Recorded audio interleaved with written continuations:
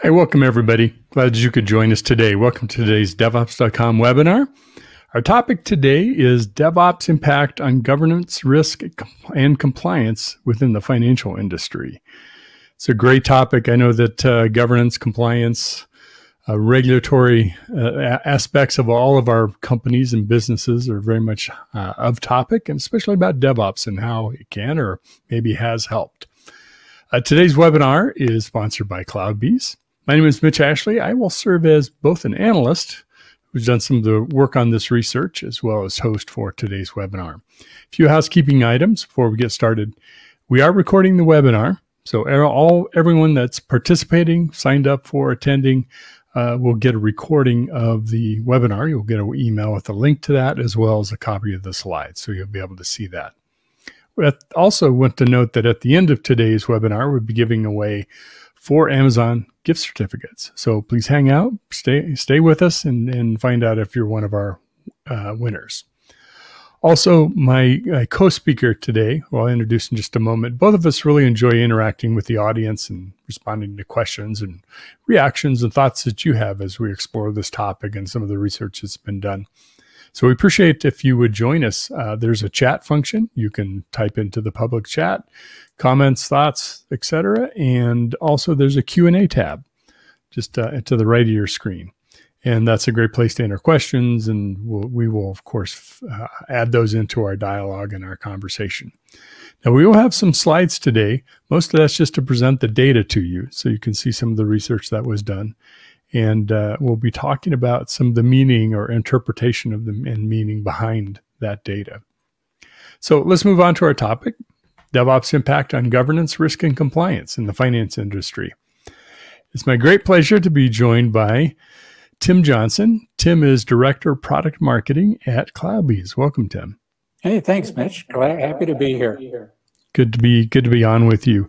Let's do this. Let's start by way of an introduction. Just have you introduce yourself and tell us a little bit about CloudBees for folks that don't know about CloudBees. Okay. Well, we're in the DevOps tool space. We have a platform for software delivery, and my role is in product marketing around the CDRO, release orchestration capability that we have in the product, as well as a new product we announced around compliance. I've been in product marketing for a long time for a number of players in the security space like Surf Control, Google, Blue Coat, and so forth. But I've been in the DevOps space for about 5 or 6 years now.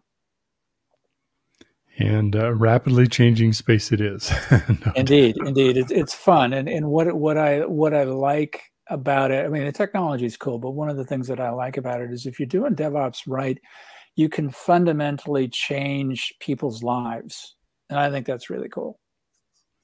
Yeah, we're living in the digital world. So the more quickly and more reliably we can get out quality software, all the better, right? And meet compliance requirements. I'd love to have you just say briefly, you're very knowledgeable about the compliance regulatory industry. And I'm curious, does that come from your security background or that's just been part of your sort of product experience across different companies? It's been intertwined. I mean, the security and compliance go hand in hand. In fact, a colleague of mine just earlier today asked, "What's the difference between the two?" And security is protecting the confidentiality, integrity, and availability of your digital assets from either bad actors, both internal and external, or unintended consequences like manual processes and human error, unintentional human error, and stuff like that. So that's security. The compliance is closely related, but it's where you have to assert and prove that you followed the set of rules and regulations and policies that either come from an internal source or an external source, that you've done what you said you're going to do or what they say you're supposed to do, that you have done that and you have the way to prove that. Mm-hmm. And so, yeah, I was in security for a long time, but compliance is always kind of there in the background. And one company I was at years ago, when HIPAA and Graham-Leach-Bliley first came out, it was, oh, what do we do with all this stuff? So, you go through your product kit, you read the regulations. Yes, I have read the HIPAA regulations. And try to figure out, okay, how do what we have in the kit apply to this? And how can this thing here be a problem? And how do companies try to deal with it now? And how does this make it better for them? So it's always been there. It's an interesting puzzle. And with how global everything is, and changing technologies and changing environments, changing political landscapes, the number of regulatory agencies that any company of any size has to deal with, especially multinational, is just mind-boggling. Well, I think it says a lot. And just to share with our audience, and by the way, feel free to jump in on the public chat, and welcome to folks that have done that already. Welcome from California. Paul has already jumped in, and Cody from Austin. The fact that we're talking about software, talking about DevOps and compliance is a great topic, and it is very topical. A lot of people are discussing this and have hopes or desires or maybe dreams about how DevOps and automation can help make meeting the compliance requirements for regulations and internal policies and practices easier, which I believe is in part why, and just share with the audience, this research that I'm sharing with you today was commissioned by CloudBees. The research was conducted by Techstrong Research analyst group, and that I'm principal with. And but the fact that a DevOps company would commission this kind of research says a lot. Well, the part of it is that if you're to us, if you can't, if auditing efforts and compliance efforts are hard for your organization, you're not doing DevOps right at the base level of it. To me, if you have hundreds of people devoted full time to just doing audit and compliance work, if a demand letter, say a sweep letter from FINRA, shows up, and oh my God, we got to go prove all this stuff, and it's a drop everything and all hands to the deck, and it's 3 weeks of nothing else getting done, that tells us you're not doing DevOps right at the end of the day. Because if you're doing DevOps right, you have all this automation, and automation is simply a description of what you think you're going to do, or what you are supposed to do, or what you understand you are supposed to do. And those are all, that automation is built with the, a couple of things, efficiency, but also security and compliance in mind. So if you have that automation set up right, then you can even have a self-service service, if you will, for audit and compliance. So your auditors and compliance people can just go pull whatever reports they want themselves and not have to tap anybody on the shoulder. And hey, can you go rebuild this or recreate this build from months ago, or any other hoo-ha like that. So if compliance and security is a non-event for you, then you're doing DevOps right. Well, and I've kind of, to parallel with that, I've also said as an analyst, there's so much data exhaust because now we have much more automation. And if that exhaust is just going out into the ether, if you will, and not being utilized, there's just one of the greatest areas that it can make a difference is in compliance. And now we have some data to say whether that's happening. So let's jump into the research. Now, this has been research we've been doing over the past, I would guess, about 4 months or so. And we've been focused specifically on industry verticals. So this is data that's coming out of people who are doing DevOps in various different roles, individual contributor, leadership, et cetera, but primarily around software and the process. And some responders are regulatory folks or compliance folks internally. Others are software developers, software managers, leaders, et cetera. So we were focusing on financial industry, financial services, of course, so banks and other types of services that go with this. And I think one of the things we first wanted to just take an assessment of is kind of where are you on your journey? And of course, you could break this out by size of company and, different aspects of where folks are on their journey, right? And I have to constantly remind myself, like, not everybody is where you are, Mitch, with DevOps, right? Some folks are getting started. Some folks have been doing it longer. Some folks have taken it farther than I necessarily have, or groups that I talk with. So it is a wide spectrum. Now, in this particular study kind of group of folks, given that we're talking about industries that are regulated, that's one of the things we wanted to know. I remember talking about this with you, Tim, is that driving up the adoption of DevOps because of automation and, repeatability, et cetera. And to a good degree, that's borne out in the data here. You look at 34%, 34.6, 33, 25. So you're really less than 8%, are not on that journey somewhere, and only 25 are on the starting blocks. Everyone else is sort of in that middle to, we've really accelerated our adoption across projects. So intuitively, I was hoping to see this. It's interesting that that's what we are seeing. Yeah, I part on one level, I'm a little dismayed that there's 8% that haven't gotten the message yet, but I get that. There's probably still some naysayers out there, but the other part of the rest of it is it's very clear that this is a journey. One of the things that I see from other analyst firms, shall we say, that kind of grates with me is this DevOps maturity model, or a maturity model of any kind, because everybody's journey is going to be different. But it's it's not adopted or adoptable company-wide immediately. There's all sorts of other things that get in the way of it. And in a lot of cases, it has to be proven out still, even though you can look at other companies and look at how wonderful they are, the Facebooks and Apples and all the other usual unicorns that everybody points to. But they have to see it work. And the other part of that is that if you do it wrong, the consequences for a financial institution can be pretty darn serious. Do it wrong, or, whether it's quality or just causing downtime in systems.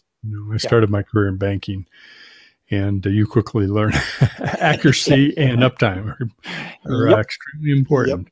And you don't want to mess with either of those.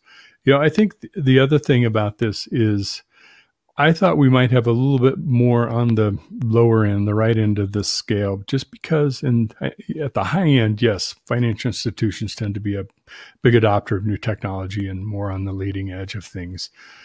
Because it makes a huge difference to their business. They're very good at doing that. On the other side of it, you have a ton of legacy systems in the financial industry, a lot of mainframe. There's still some assembler and COBOL and 4GL code that I know I wrote in I won't tell you what decade, but that I'm sure is still out there. God forbid that poor bank. But there's a long lineage of applications, and they haven't all been replaced by any stretch. Yeah, absolutely. And that's a function of, who knows how it is written and what can you actually do to it and how replaceable is it and stuff like that. I saw a statistic a couple of years ago that the investment model or investment window for systems of record, and this is mainframe, that type of stuff, is 25 to 30 years. And that's the stuff that's still on COBOL, still on DB2 and IMS and things like that. And these systems of engagement, the investment window on those is 3 to 5 years. So all the cool stuff that's being done out on the edge and all that other stuff, it's like, we're gonna do this now. We're gonna burn it down and do it all over again in a short period of time. But we're still gonna have this system of record stuff that we have to maintain, because that's the family jewels. That's how these companies make their money. So those types of things. So that's interesting. It's expected. These numbers are expected that there's different people are at different stages on all this. We also looked at, and there are many more questions. Either this is summation of some of the data and not everything that we asked. But one of the things we want to get a feel for is just really the maturity. And by the way, I don't know what analyst firm you could possibly be talking about, but that's a whole nother topic. Sort of the GRC policies and standards that are impacting application delivery, because it's changed, right? And I think that's maybe just as an aside, I think you and I both have independently made the observation that the regulatory frameworks, the pace of which that is not only happening, new things coming out, but them being able to react to change in the industry is really significantly changed. So seeing these kind of numbers around well-defined, very well-defined in the 27 and 35% range, somewhat 25 and below, not too far off from what we were looking at before. So it's banking, it's finance, financial services. So we expect the regulatory frameworks to be pretty well known. Yeah, I totally agree. And it mirrors kind of what we saw in the previous one about, okay, it's about a third that are doing it really well, and the rest are kind of trailing along, catching up on that. But it's still, the not well-defined or not even sure for financial institutions, that's a head scratcher for me. That's like problematic. That is problematic. And tell me which companies responded, and I'll move my money away from them into someplace else. New banks. I don't know what that is. Yeah, but your point about the regulators. I mean, they are absolutely scrambling to catch up with technology, the pace of technology development, as is everyone else. And there's a fundamental sea change for the regulators to go from legalistic mindset and persona and maybe even carrying a law degree to technologists who also have a legalistic view, because there's so many ways that they have to understand, if they're laying down a regulation, they have to be able to understand, can anybody attain this level of compliance given the technology? And they also have to understand where the bits are, where the ugly bits are, where the weak points are in the technology. So they're scrambling. Any regulatory agency, you look at their job requisitions, and it's pretty much all heavy technology background. I think everyone has to be a technologist or technology executive to some degree, right? Yeah. In our environment today, and they come to it because we use it in all our lives. And I imagine with the acceleration of digital experiences, digital technology adoption over the last 15, 18 months, the regulatory framework is even more challenged to keep up. So. Yep. And every new technology thingy that comes along just adds another layer of complexity to it. Mm-hmm. Absolutely. So different kind of regulatory frameworks can be both. There's things you have to meet. You have to produce a report that you provide to someone or publish in some way externally. Financial reporting is an easy one, for example. But there's also regulations and requirements that really are more attesting that you are applying this to your business. It's not, you have to establish some big report that you put out on in your board meeting or on your website or something like this. And that's what this question was really getting around, is what application delivery focused, like there's lots of regulatory landscape, but what things that apply to the application delivery, what percentage of them are internally developed, what is kind of industry normal for our industry that you're in this case, financial services, what things do you have third parties develop versus you doing your own interpretation of it and putting policies and processes in place, and do you live in all of the above? And certainly, over almost a third, 28% said we deal with all of it, and a lot of it is industry standard, which I think fits perfectly with financial services, financing industry. Right, absolutely, and I'm a little. I mean, the one shocker or minor surprise of the all of the above is only 28%. I should think that most of them deal with a combination of stuff. Mm-hmm. Well, and one of the things that happens in these surveys too is people answer for themselves or they answer for their company. And Yeah. sometimes that will influence an answer like, well, I just deal with industry standard ones. I don't deal with, a security framework that we have to apply to meet whatever, Right.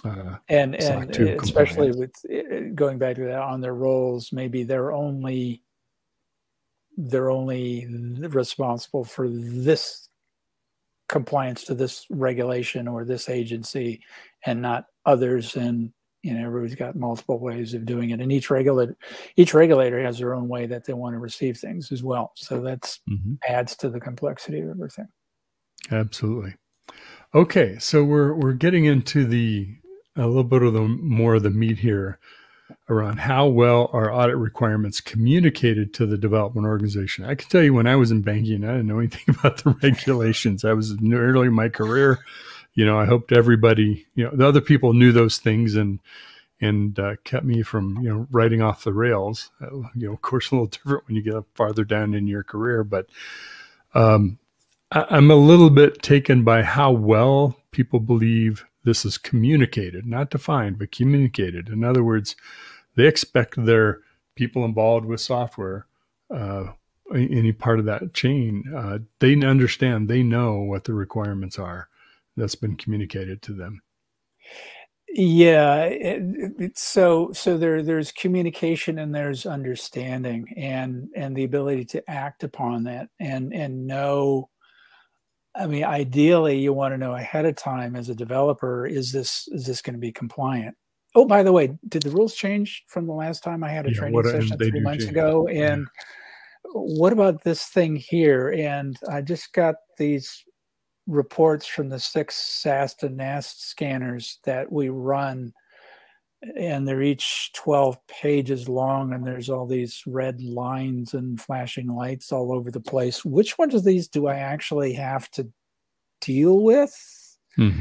And which ones can I ignore? And what I'm doing is indicting this concept of shift left, that you have to shift security left. You have to catch things sooner, but you're putting this huge burden on developers to understand what the regulations are, what is secure, what is compliant. They're coders. They're not regulators. They're not compliance people.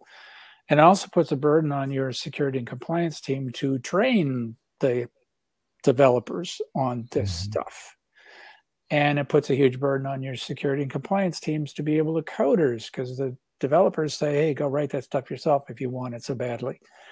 And, so there's a huge effort and gap in the communicating and actually being to execute on that. And that's one of the things that needs to be solved.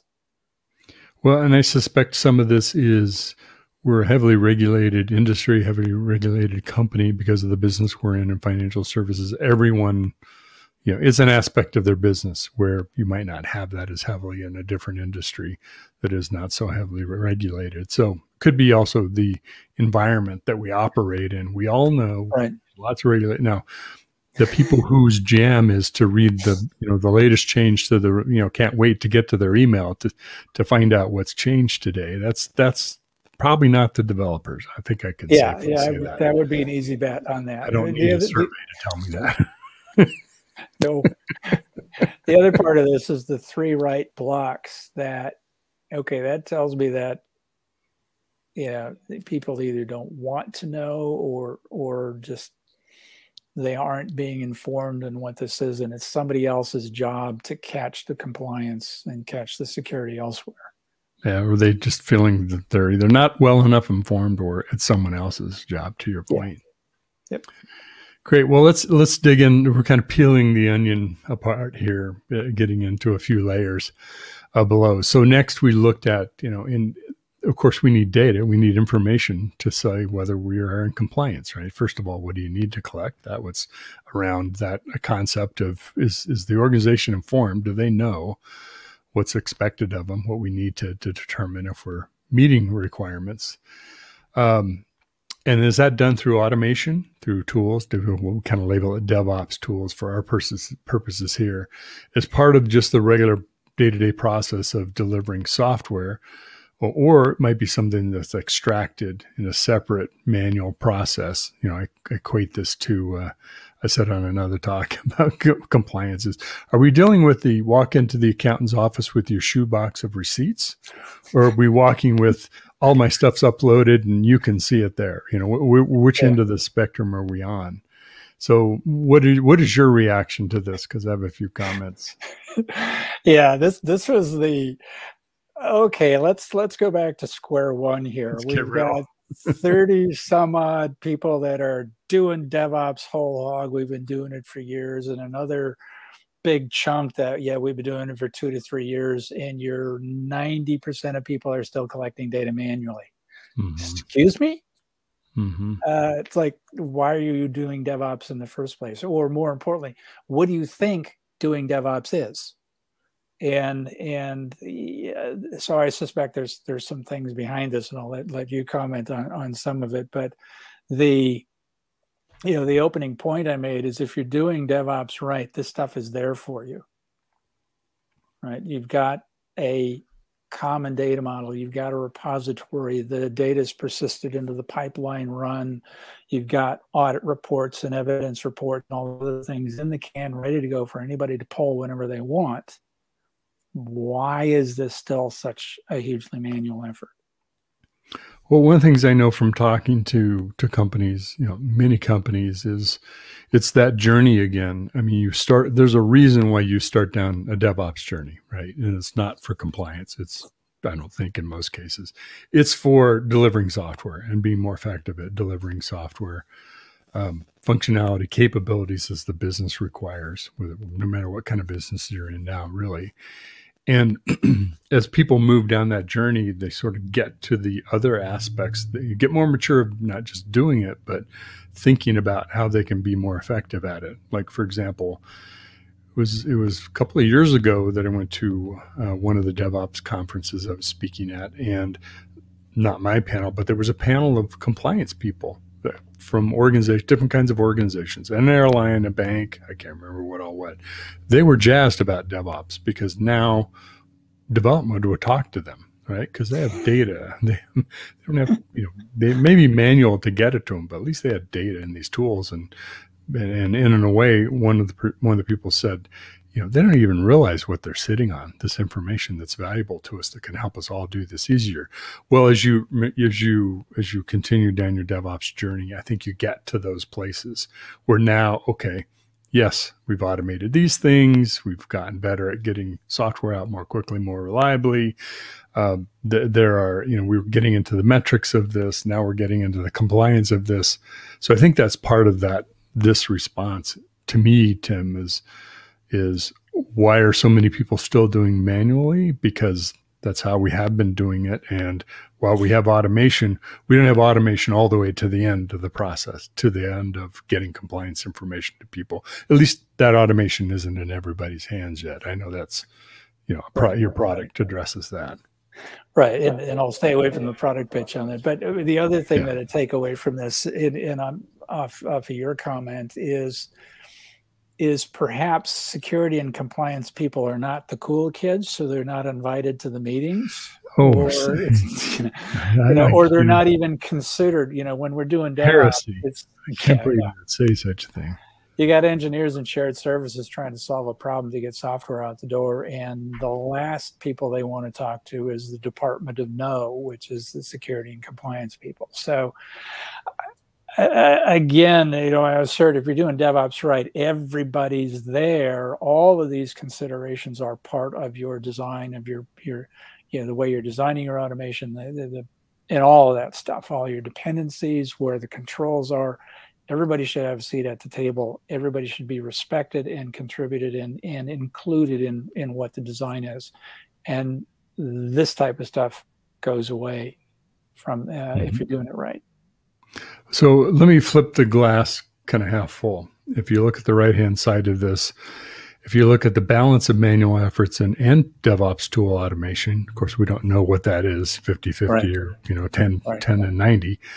And then to the right, the purple box to the right, primarily through DevOps tool automation and some manual efforts, plus another 7.14, say most or all through DevOps tool. You're 50% of people who are getting that, some of that or a lot of that value. In the case of 20 plus 7, you're 28% of the people are getting, a lot of value out of their DevOps tools for compliance purposes. And I think we're going to see that show up here later. To just kind of spoiler alert, right? I think we're going to see some of why or where that's happening. So I think it is happening, and it has improved. If we were sitting here, 8 years or 7 years into DevOps and saying, why isn't anybody taking advantage of this, Tim? Everybody's sitting over here at 0, so.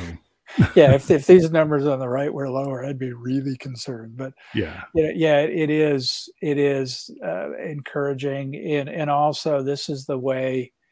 I'll talk a little bit later about a way of thinking about the cost of this compliance effort and how much of a huge resource drain it is for organizations. And these folks on the right, especially the right 2 boxes, you've got some wonderful receipts to go and prove that this stuff works, because money well spent. Absolutely. Your ops people, your shared services, even your product owners can say, hey, look how many more deployments you're doing, look how many more features we're releasing and all that other stuff, which is great. The business has to do that. But if it still comes at the expense of all this manual effort for compliance, you're not getting your optimal value out of that. So, good point. Okay, well, let's go a little further. So over the past 3 years, now we're talking about, so how is this impacted for you as the evolution of your DevOps automation technology, as you've progressed down that journey, increased or reduced your ability to meet governance compliance requirements? So or is it the same? You're kind of where you were. We're not really seeing a hit taken from it. We're also not seeing a big gain. This data says no, they're seeing increases. I mean, you have 34.8% saying significantly increased our ability. So this is sort of the inverse of that last chart, right? It's the left-hand side where, even greater than we said some, or the balance of, or all, or whatever. Folks that are saying here 34.8%, and then in the somewhat increased 44.6. We're talking, close to 2/3, 3/4 of the people in this survey saying it's made a difference. And we can see from 3 years up back how things have changed. Yeah, absolutely. So there is potential there. I mean, a couple of things that I'd like to arrange for a health check for those people over on the right, columns where they've gone backwards or they've not seen a difference. I'd love to come in and say, okay, show me what you're doing, and how come you're not getting any value out of this? Because these others have the proof that they are getting value out of this. Mm-hmm. And again, it may be, there's kind of that's the way we've always done it before, and that solving the compliance problem is not surfaced up high enough, or it's not within the mental purview of the team that's doing DevOps, because they may be looking to solve just the release and quality issues, and that solving compliance is not their problem. Mm-hmm. So again, I'd like to go in and talk to these people. Okay, why aren't you getting any value out of that? Please, because we can show you where you can get significant value out of this.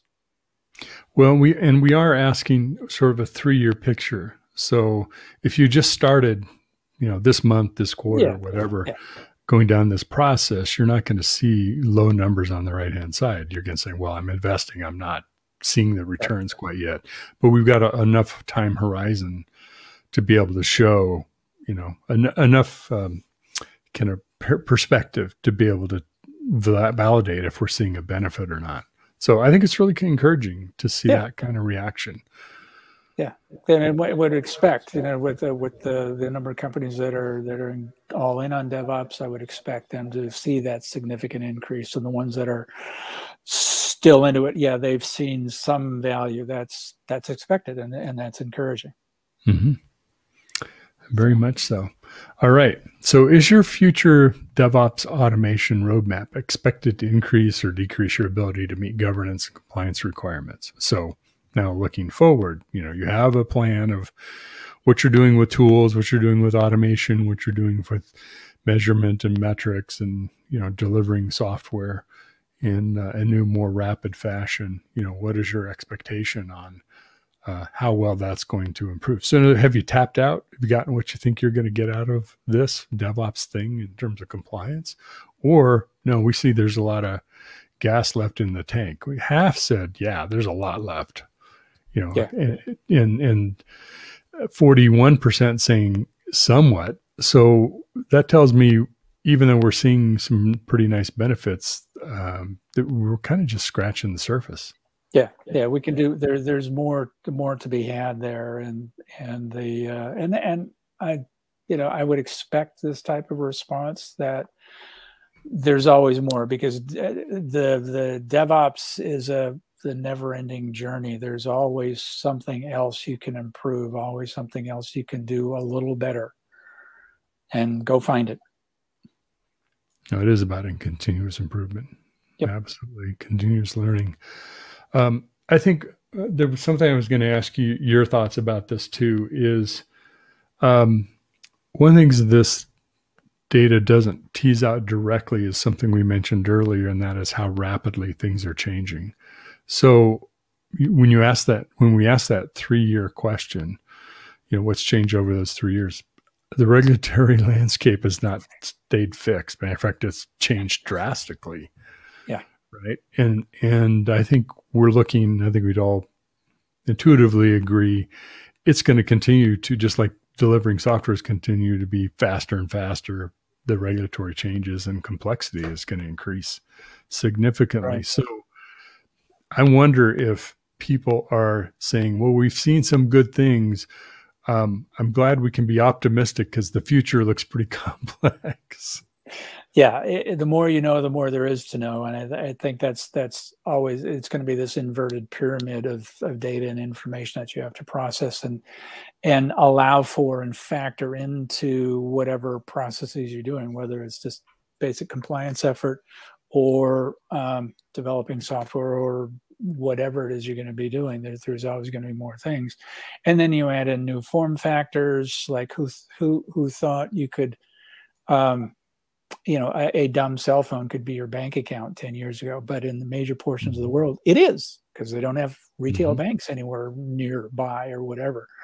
So, there's always going to be some other technological change that's going to require additional change from regulators and so forth. I mean, you look at PayPal disrupted the credit cards. Well, Venmo's disrupting PayPal, and there's something that's going to come along and disrupt Venmo and all that other stuff. So that's always going to be there. Mm-hmm. Agree very much. Okay, let's take another look here. Is the data being gathered by DevOps automation tools making your ability to satisfy the ask of auditors easier or more cumbersome? In other words, this is looking at from the people you've got to give this information to. You've got to provide data, information, stats, process, whatever it might be, about your compliance. Is that data being gathered helpful? The things that you're able to do through automation with DevOps, and a pretty strong answer.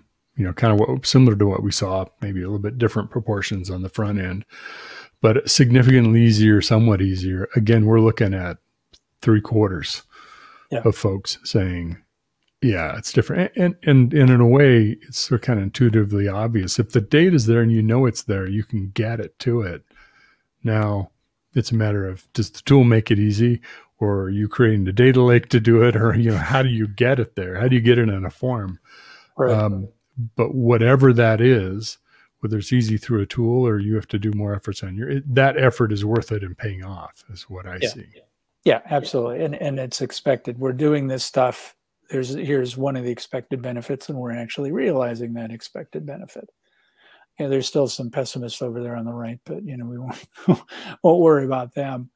But that's the whole point of doing DevOps or moving up to the next stage of value stream management. It's based on data and information and the ability to not only access it, but understand it so you can do something about it. So there's lots of beneficiaries of this, not only auditors and compliance people like what we're talking about here, but other constituents. Mm-hmm. There was a corollary question that we asked that I don't have on a slide here. It was how well did GRC standards or policies, how well are they codified into your DevOps tools, your automation tools and strategy that you currently use? And it was a real mix across the board. Probably the heaviest, I think, was close to about 27%, if I remember right.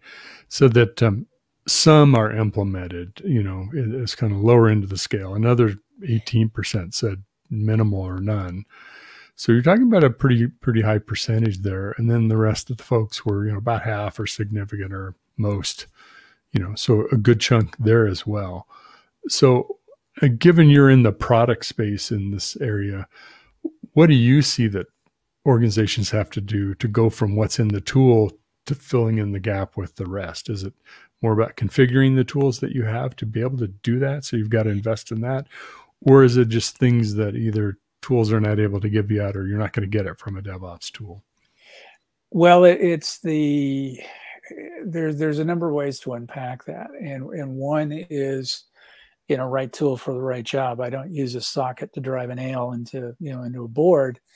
You wouldn't use your static analysis tool to try to codify or make a defensible decision about releasing or not releasing. It comes back and gives you some kind of statement that there is a vulnerability in this code, in this packet of code, and we determine it's a critical vulnerability. Okay, what's the context of that? Mm-hmm. Well, it's in this packet of code. Okay, does that code ever get executed? Or is that code or that vulnerability only, say you've got an open connection to the internet? Great, that's a bad thing. Yes, it's a bad thing. However, in the context of the pipeline, this is only in our testing environment, which has no connection to the internet. Who cares? Mm-hmm. Right? Mm-hmm. So that's one of the big challenges that you face of how do you codify this into your DevOps tools, into your pipelines and so forth, which, brazen product pitch, we do with a new product, but I don't want to go too much into that right now. But understanding the context, understanding the severity, understanding the impact, and what's that do to delivery schedules, what's that do from our risk profile, those all have to be factored into the go and no-go. So your business owner, the application owner, whoever's in charge of that thing that you're releasing has to understand what their appetite for risk is. The CISO has to understand that. And all the engineers and everyone else in the process, shared services, have to understand what is introducing risk and what is our appetite for that, and how do we mitigate that risk, preferably ahead of time. And there's risk all the way through into production, because you don't just you don't have the pizza and put on the t-shirts after you release into production. Things can change out in production, mm-hmm. over and above simply a vulnerability being discovered post-release. That happens. That happens all the time. But there's other things in cloud environments. Can somebody go in and change something? And if somebody does, is that within compliance? Do we want to know about it? And then you get to the issue of what do we do about it? Do you have feature flags enabled so you can shut something off immediately? So you've got a mean time to mitigate of 0, so that you can close the gap between mean time to discover and mean time to repair. You can at least provide yourself some air cover that way. If it's another type of compliance vulnerability or exposure that gets, what is your response? how is that factored into everything that you've done? And again, I'm going to go indict the shift left mentality, because it's like all the stuff over on here on the right magically is going to take care of himself if we do all the stuff over here on the left, and that ain't so. So that's kind of a long-winded way of getting around to, this is delivering software is very complex. Being compliant and being secure is very complex, and it touches the development of the software, the delivery of the software, and the software while it's in production. So you have to look at it from that standpoint if you want to be, the next level of excellence. The thing I would add to that, Tim, is there's having data, and there's being able to identify what's meaningful data. In other words, what matters, right? And that, I think that's a lot of the effort that I've seen that organizations have to go through. Is we can pull, it's sort of like the early vulnerability management, attacks on our networks. We could see thousands, now you could see hundreds of thousands of those per minute happening. But what didn't matter, like you said, if you aren't executing that portion of code, that's probably not where your biggest issue is right now. If that code never gets executed, even if it does have a vulnerability in it. That said, on the other side of it, if you're working in a very fluid environment, software is code, infrastructure is code, and the stack is changing, the environment's changing, couldn't be manual, but also could be highly automated.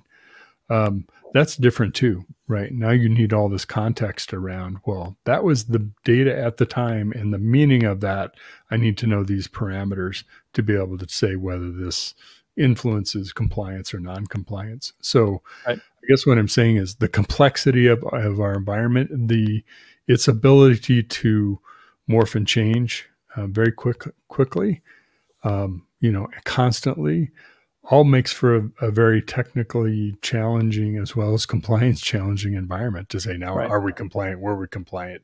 Are we going to be compliant? Yeah. And again, trying to rely on people to understand and manage and catch and assure and attest all that stuff is really hard.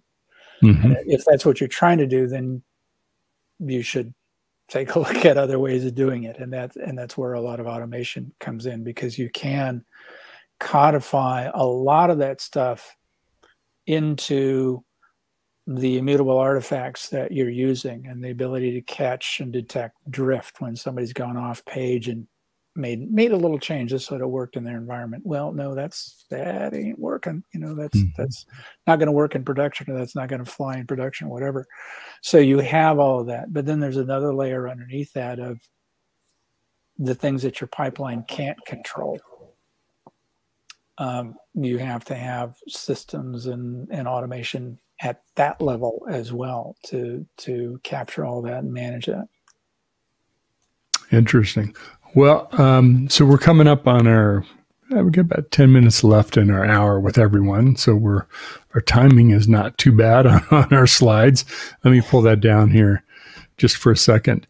There were some other interesting findings in the data too. And I thought one of them, Tim, was we asked a question around what share of compliance and governance incidents are identified in real time, meaning, in the flow of doing the work of creating software by development teams. And the numbers were pretty good. I mean, we saw, if I added up the 50% of the time or greater to 100% or most of the time, how often is that being found by development teams? Sort of your shift left, right? It's shift left without having to be a compliance expert. Right. We're talking about in the 67, 68% range for that half and above. So a lot of organizations are seeing things happening earlier in the process in terms of identifying compliance issues that can, of course, in theory, be fixed earlier, right? You at least hope that the ones that matter are being fixed. I'm curious, from your perspective, does that surprise you at all? No, it's encouraging because one of the things, I mean, we've been harping on. You talk to some of the other mavens in DevOps for years, is you have to have a culture where that's acceptable. And you're not going to get your head handed to you if you report a problem. And the company and the stakeholders have to have the maturity and the courage to say, to accept that when a problem is reported, you need to deal with it. You don't sweep it under the rug. And there's plenty of examples you can point to recently of, Verb creating security breaches where that's what they, people were afraid to report stuff. And they were afraid to deal with it for fear of it going public and stuff like that. If you're afraid to report a problem and take action on it, it's a hot market. Go find someplace else. I was talking with one customer recently that they have a compliance initiative generated out of the engineering group, which surprised the socks off of me. And it was driven from the fact that they failed some accessibility standards, some global accessibility standards, and somebody in Canada took them to court, and they had to pay a whole lot of money because the screen reader didn't work or the something else didn't work. So now they're having to do that. But they're okay. We got popped. We don't want to get popped again. That's an easy way. That's an easy one to justify. But when it's oh, good grief, this is a bad thing, we need to stop this and fix it, somebody is saying it's more important to release. That's a toxic situation. You can't. That's one, it's not sustainable, and two, it's really stupid. Because if it's going to come and bite you in the backside, it will, and it will in a big way. And somebody may, the jail time or fines or everything else that has to go along with that. You have to be open about it. You have to be quick about it, because if you catch it, especially before you've released it, if it takes a day longer or a week longer to fix it, that is no big deal.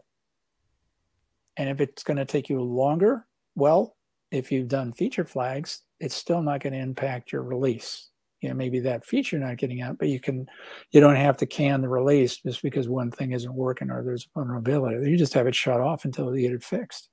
Right? So there, again, there's a maturity of your DevOps processes, but there's a maturity of the culture that is there. And these numbers are encouraging that, yeah, people are actually feeling confident enough and brave enough that they can raise their hand and say, this needs to be fixed beforehand. Well, and we no longer live in an environment of it's going to be 3 months before we get another release out to fix that, right? So we can react quickly. And I think what I was thinking about as you were talking about there, Tim, is that part of that culture is saying it's the lack of reprisal, or what the right word is, for consequences, for reporting something.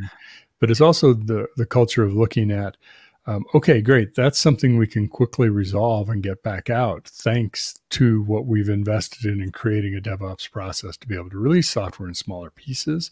Could be because also you're taking a cloud native approach, or you've segmented off a portion of the application and containerized parts of it. So DevOps is part of this, but it's also, how you've architected and how you're working with your legacy applications in a kind of DevOps world, mainframe or not, to be able to react quickly. It's kind of, what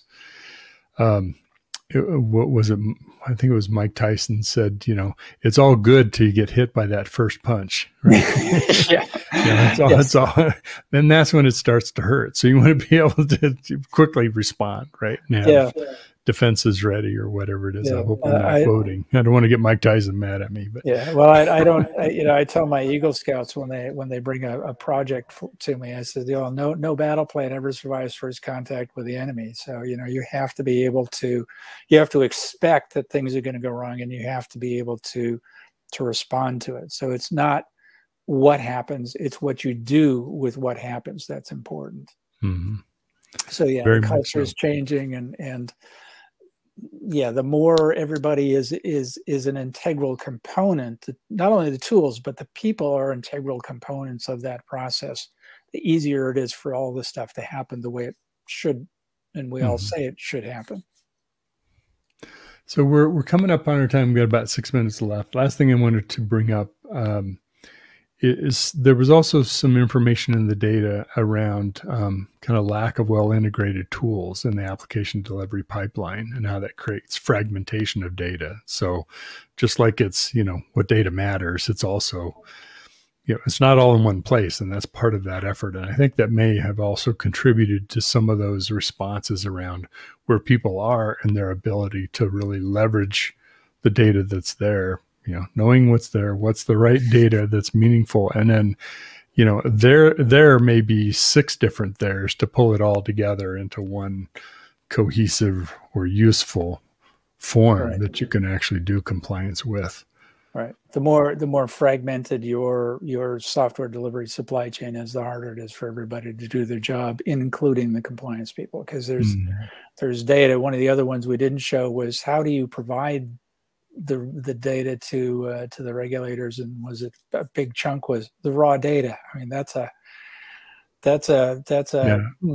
tells you exactly what you think of those people. That's the shoebox of receipts. Right? Yeah, that's here, you figure it out. Here's the data. So there's data, there's information, and there's knowledge. And if you don't have a connected tool set, you've just got data, and so you got to figure it out. And then if it is connected, that's information. The next stage is what, in the context of where everything is, that's where you get into the knowledge and the wisdom part of it. And you'll get there. The more mature you are, the better you are at DevOps, the more comprehensive you are at DevOps, and including all the teams and stakeholders, the easier you will be to get to that level of knowledge and wisdom. Well, good. I want to take care of a little bit of housekeeping here. We want to talk to who our gift card winners are. Okay. So, and that's not me, right? Darn. It's not you or I.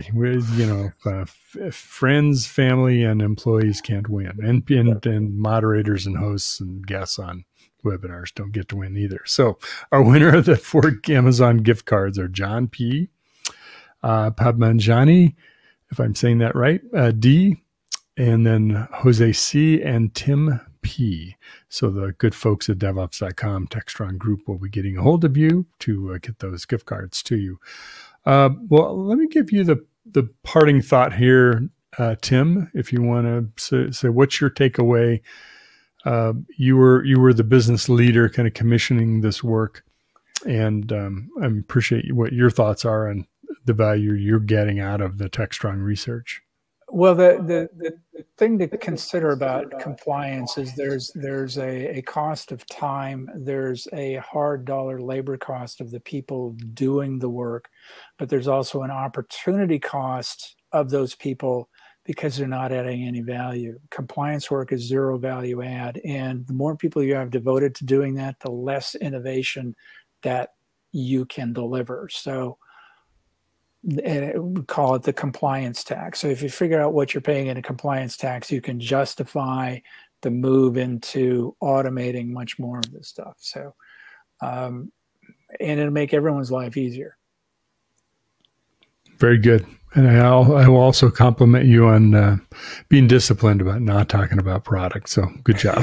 I know folks didn't sign on for a pitch, but obviously I understand. Love people to check out CloudBees and also visit Techstrong Research, both.coms.